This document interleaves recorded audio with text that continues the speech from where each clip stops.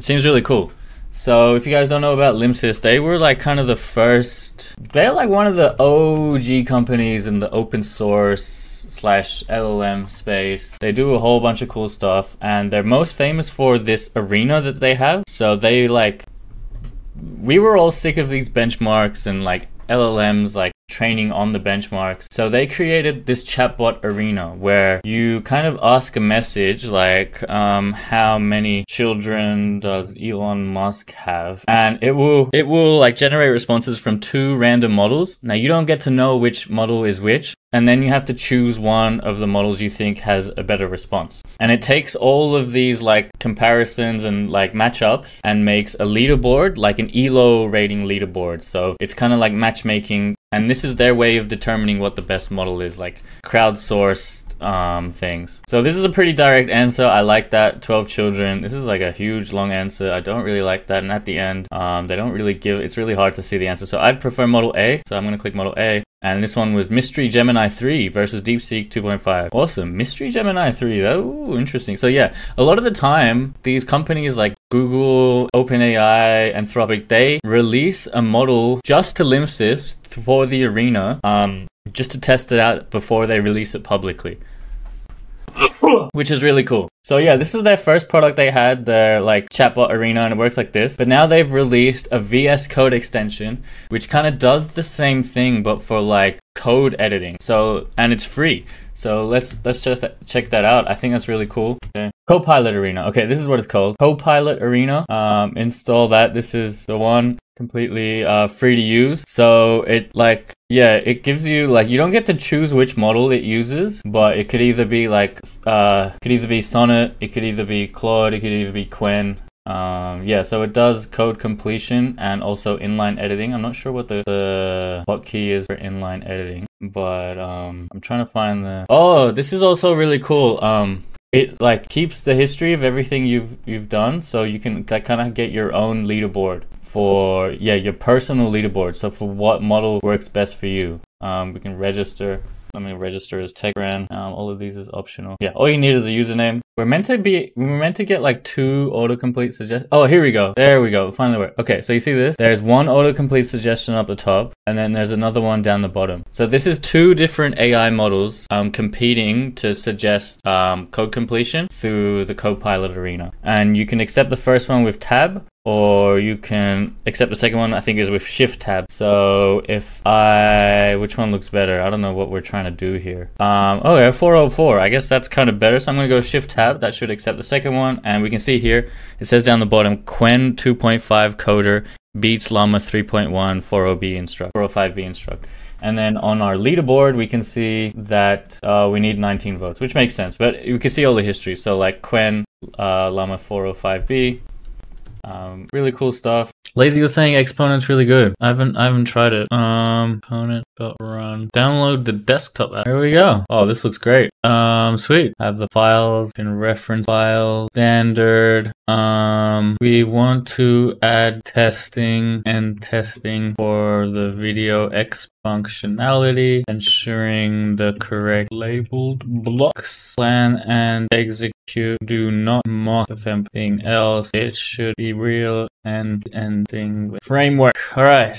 I'd explore the code base first. Oh yeah. Let's see what it does if I don't. Here we go. It does. At first, it wants to check the package JSON, which is good. And ls. Why ls? Okay, now it's going to read it. Okay, I guess it was just to check if that even exists. And it's going to read it. Great. It's going to check if we have the Cypress. We don't have the Cypress. Let's set up the Cypress text. I'm going to say no. Tests. Okay, I guess it doesn't really have access to. The tests are in test. Okay, it's cool. It's got like some keys stuff. And I don't know, is there any limits on this, Lazy? Pretty good. I haven't put in like an API key or anything. Though it could be using the API key from my global end, because that wasn't really in the tutorial, in the guide, in the setup guide. Yes. First analyze. It actually doesn't know what it's right. To see how exports should work. Yeah, I definitely should have like not have it just write the test first. Oh, you only have 20 questions? At auto mode, yeah, what do we have in this? Okay, damn, 20 messages per month. Pretty bad. Or you can pay $50 a month to get higher messaging limits. say exactly how long. And they just leak your key here, which is not nice. Each label's video is downloaded separately. Video file, export content only. This is good. It's a good plan. Lasts way longer than you think. I mean, the speed is really great. I feel like it's probably using Sonnet, right? KG, thanks for the like. Control Y. Let's see if it can actually run the test now as well. Setting command. Later never tried to do. I guess all these edits aren't included as the like the 20 questions. It's just when I prompt it manually, that's kind of part of the 20 questions I see. Yo, delightful deals. What's up? I'm testing out this tool. It's called Exponent. Seems like a really good AI assisted coding. I'm trying to write these Cypress tests. So Cypress is a testing framework to test one of these apps that I have that it's like a video editing app. We're trying to test the exporting, what am I trying to say here? Exporting functionality, like video exporting. Yeah, we tried it with Aider for a long time and couldn't really get much progress. So now I'm trying with Exponent and I'll be really pleasantly surprised if it works. So yeah, just letting it go. So far, like everything it's done looks really great. I'm not sure if it's able to run the actual, oh, it's even making an invalid MP4 file in the test, which is pretty cool. And seeing if this file exists. Good. Great. We have our test. Let's create a test directory to ensure all directories exist. Deer is a function we can run here. And now it's going to run the test. Sick. What am I using to code? Thought that was Bolt. No, this is Exponent. EXPONENT. Run. It's currently in a waitlist, but it seems like relatively easy to get on to try it. Yeah, okay, so this is good. So it looks like, you know, it does a lot for free. None of these like suggestions by it are, oh shit, I have to take this call. All right, I'm back. No, not ordering pizza. I had to, what did I miss?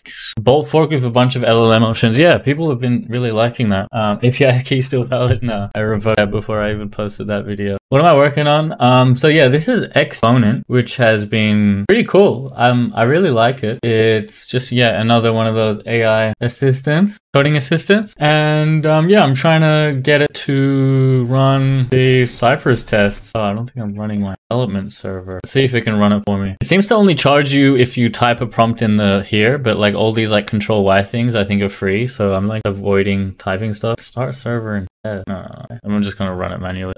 No. Yo, Yar, I haven't seen you in ages. I didn't even realize that was you. What's happening, dude? Come on. Files were found. This is the log pattern. I don't think this makes Deer work. Deer doesn't work on. Hold on, I'm just gonna do this manually so I can save a ting. We don't have, it is there. Okay, like it's doing something. No log. Okay, log. Okay, that's fine. Wasn't really expecting it to work first time. Yeah, see, we've only used 6 messages because it only counts the messages you. Oh, auto run is if you up. Honestly, if this test passed, definitely would consider upgrading. It's $50 a month, quite expensive, but you know, if it works, you can run in auto rub.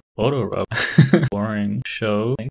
This is my agenda today. Move it to the middle, I guess. It covers it. I made a video on how to get Qwen for free on Aider with GLHF chat, which I think is awesome. So shout out to them. I think it's just been a bit, since I made that video, I kind of expected it. It's been a bit like, it seems like they're getting so many people using it that it's not running too well. But they say we'll let you use up to 8 NVIDIA A100s, which is crazy, for free. And it's like, this is during the beta period while we work out on the kinks. It's completely free. So that's super cool, but yeah, it's not as reliable. If you want something more reliable, Openrouter hosts Qwen 2.5 32B with 3 providers. As you can see here, only one of the providers has 128K context, and that is hyperbolic. So normally if you just use Openrouter with default settings, it will probably choose either one of these. So you could get the 33 context window and hit the max context limit pretty soon. So the way to make sure you always get hyperbolic, you go in here, you go settings, and then ignored providers. Here I've put Deep Infra and Fireworks because they're the other 2 providers that aren't hyperbolic. So if you ignore these 2, you're always going to get hyperbolic when hitting the Qwen Openrouter endpoint.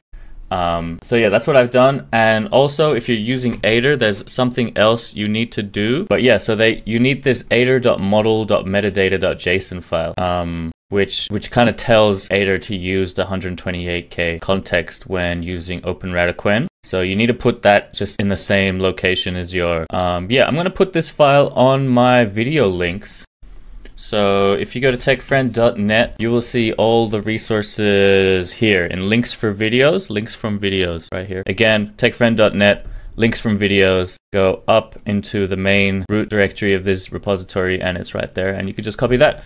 Hope that helps you guys if you're using Qwen. I think it's one of the most 128,000 tokens on Qwen 2.5 coder. Perfect. But yeah, so now I can show you guys how I'd set up a 2x coding thing. At least. So this is like video editor, the main branch. I git clone the same repository, but I just do video editor 2 instead of this. So we have a new folder with the same code base. And in that folder, we'll run another AI agent.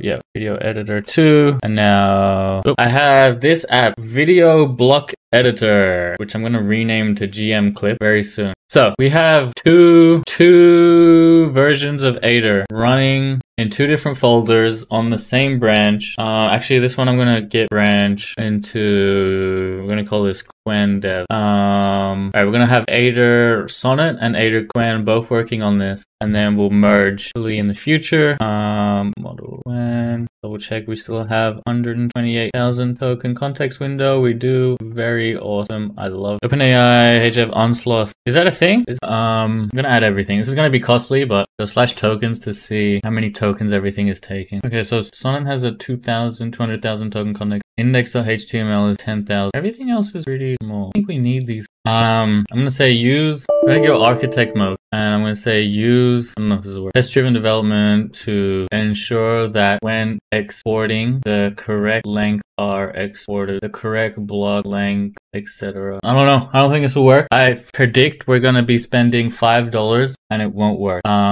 yeah, I'm gonna let that go. What's something we can get Qwen working on at the same time? I don't know. Let's bring up the app so I can check. I think I'm gonna do just simple changes with Qwen, like move the export button, or actually rename everything to GM clip would be good. Whoa. This is the wrong. How come we didn't have assets when we did? Okay, create a new test file. Awesome. Am I using Aider? Yes, this is Aider. 2 versions of Aider. One running Qwen, one running Sonnet.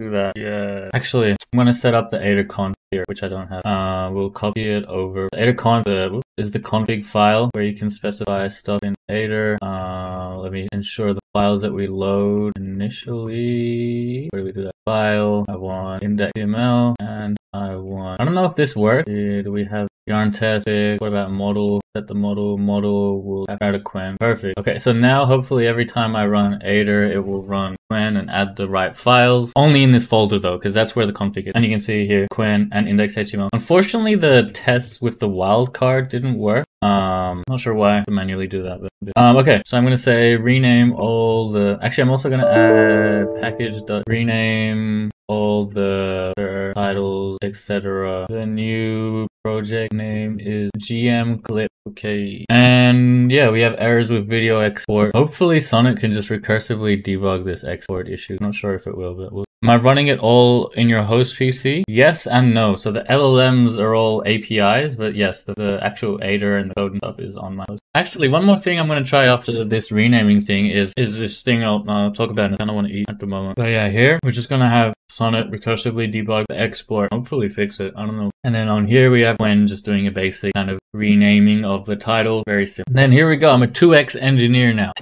Hopefully, if these like models are really smart, but in reality, it's probably like 0 point. Super slow, man. Qwen is super slow as well. It's a bit annoying. I feel like I should do a new one with yeah, might. We'll have a third engineer with Gemini Flash. Duplicate video editor 2, call it video editor 3. All right, 3x engineer. Let's go. All right, for this one, let's use Gemini Flash. What is a Gemini Flash? Flash 1.5 experimental. Yeah, sure. Is there something else? Yeah, we're gonna have it on yes mode. Always yes. Oh, also, is there an ignore? Aider ignore. Yeah, we should CP Aider ignore. Aider ignore. Oh, we don't even have it. All right, let me create one. Aider ignore. We don't want asset. Aider ignore into video editor. Damn, we hit the token limit? This doesn't make sense. Look, this doesn't add up. It's like total tokens 128,000, but we only have 13 plus 21. And we hit the limit. Damn it, bro. This makes me suspect that we're actually not using the right provider. There's no way to really debug that either. Major sock. Oh, the output. Oh, okay, no, that makes sense. So the output is still 8, even though the input is 128. Output is still 8, and we just say use smaller change blocks to avoid output limit. That is one thing about Qwen, is it always tries to do whole changes. Wait, oh, we need to have it in diff mode. Okay, hold on. Is that something we can change in the doc? Show diff, show the whole. Could be in the model metadata. No, nothing there. How do we make it? I gotta check. How do we make it? Yo, Ariwa, thanks for the like. The heart, sorry. Is Aider like cursor where it writes the code and creates the files? Yeah. And even better, it runs shell commands, something that cursor will implement but hasn't yet. Have I tried set our script? Oh, I definitely want to. Yes, that's definitely something that we'll do this stream. Solid's gonna join in 30. Yeah. Don't worry, I think I'm gonna keep streaming for a long time. Let me see how we can edit mode, how we can have the diff mode, show diff. There's like the model. How do you have Go to ChatLLM. If you guys don't know about ChatLLM, it's a service you pay $10 a month, but you get access to all the greatest models, including, you know, Claude Sonnet, including Gemini Pro, including O1 Mini, O1 Preview, Qwen, Haiku, and you also get video generation and image generation. And yeah, image generation, they have Flux 1.1 Pro Ultra and Recraft. I'm not sure if this is Recraft 3, but it's pretty good. I've tried Recraft to make icon for my video editing app, and it did really well. I think Recraft is really good for like SVG type like vector images. Flux seems to be really good at just really quality images, so we're gonna try making something like this. You can even modify the input prompt, generate less processed, more natural looking images. Yeah, let's try to generate something realistic, like realistic image of a Persian man coding at computer with a blue unzip. I don't know. Let's see what that creates. Okay, so this actually is pretty high def. Although you can still, like, it's still like a bit airbrushed, you know what I mean? Pretty good though. Let's try create some sci-fi as well. Anyone have a prompt idea? Take French shirtless workout stream.